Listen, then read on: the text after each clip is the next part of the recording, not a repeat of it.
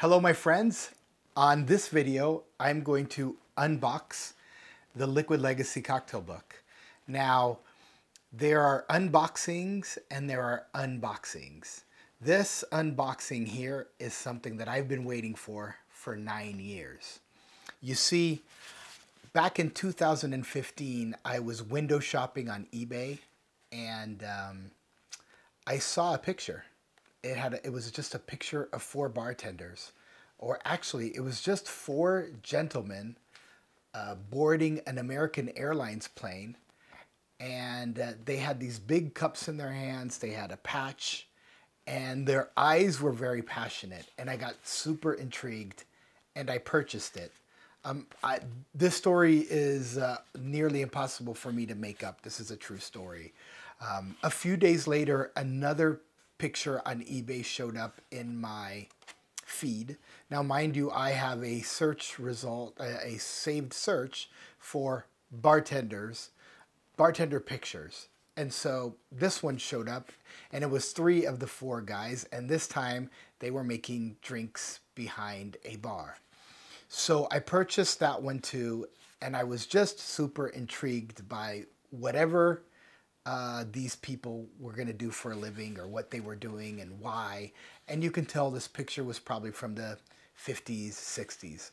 Well, that incident, those 2 pictures combined, triggered the writing of this book that I wrote called The Liquid Legacy. So that started in 2015. Today is January 28th of 2024. So that was almost 9 years ago, and today I get to open it. So I'm excited, and that's why I am calling this the unboxing, the best unboxing, at least for me, that you'll ever find.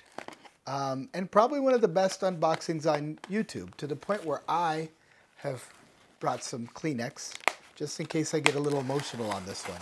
You see, when I did this, when I started this job here, my daughter was 6. She's now 15.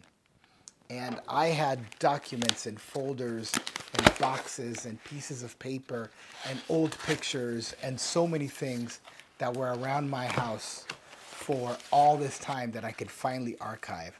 And this here, my friends, in a beautiful little plastic envelope, is the first issue of the Liquid Legacy that I want to show you. And I'm excited.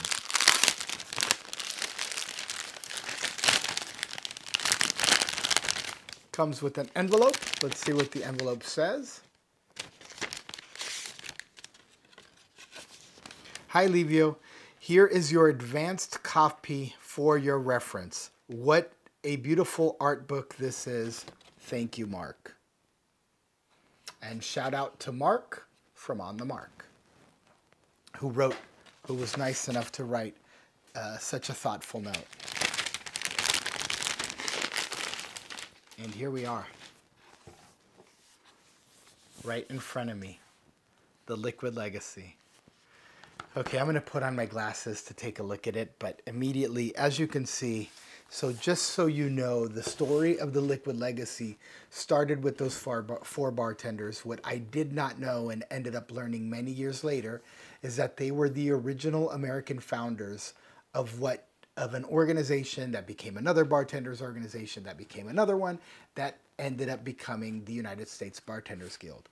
From 2004 to 2010, I was the national president of this organization, and picked it up at a very, very challenging time in its history. And we grew together. And so that organization is one I love so much. That picture that I found on eBay in 2015 ended up becoming the story of the USBG, and I didn't even know it, obviously, at the time. So for me, this is a very interesting story. As you can see here, the cover shows the letters of the USBG, but it pours into the heart and the passion, the muddler, and a little bit of flair, all the way to bringing the organization to being the national chapter of the USBG. But what's really more important about this book is that, here it is right here. I'll encapsulate it in this line right here. It's dedicated to all the bartenders from around the world who fight for what they believe in, even when it is invisible to others. The people in this book here, which I cover their stories, their passions, their contributions to the cocktail world, what these folks did was incredible because they did it at a time when bartending was not cool, when cocktails were not cool. The bar was that weird little thing shoved in the corner of a restaurant where you sent the guest that whose table wasn't ready. Hey, go over there, Johnny the bartender will take care of you. And drinks were sloppy and glow sticky and very, very different. One thing I should stand corrected on is that the bartenders in the original picture were 6, and the bartenders in the second picture were 3. So there were 6 bartenders. Here's that picture, and it inspired this entire story. As you can see, they just have a lot of passion.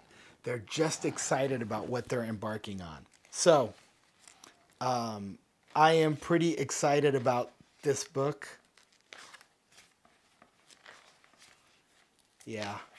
It walks through all the turbulations and challenges that these bartenders went through, all the way to forming a national organization, how one of them was pivotal in the popularizing the margarita cocktail all over the world.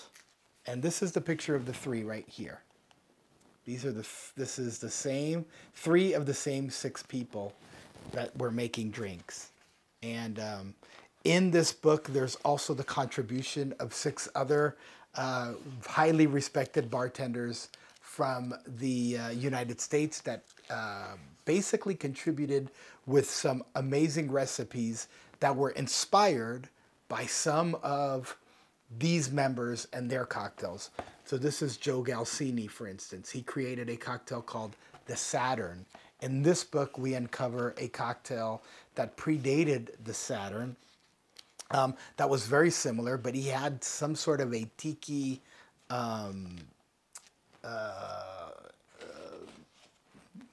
formula that he loved to use, and he of course was a master in Polynesian drinks and in the tiki culture.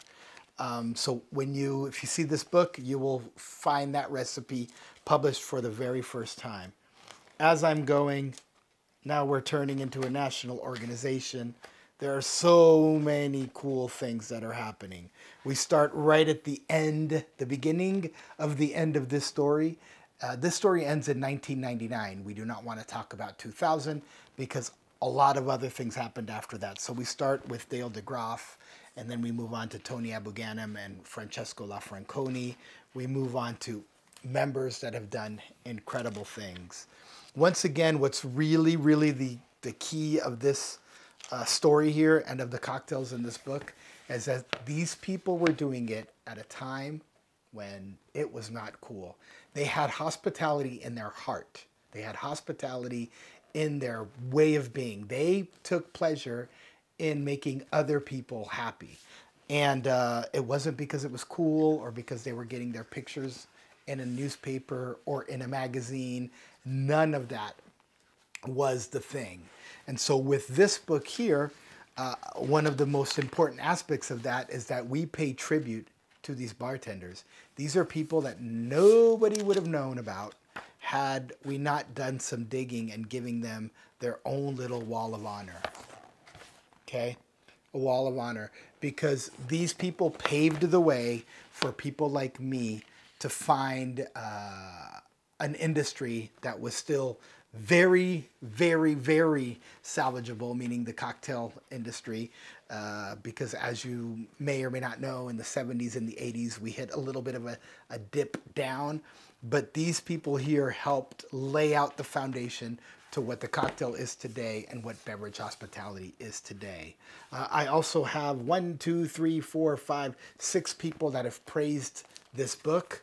And I want to thank them as well. Robert Hess, Dale DeGraff, Sandre Lawrence, Tony Abou-Ganim, Kara Newman, and Jeff Beachbum Berry. And with that video, I guess the only thing I owe you now is where to buy the book and when to get the book. Because this is my first copy, I'm going to scrub through it just to get any last thoughts on it. If today is January 28th, this book will probably be available by the beginning of April. If you go to USBG.org, that is the United States Bartenders Guild, I'm assuming they will have the book for sale. You'll probably be able to find it on Amazon and other spots as well. And with that, I want to thank you for watching this video and spending this very, very, very special moment with me and the Liquid Legacy. Salute.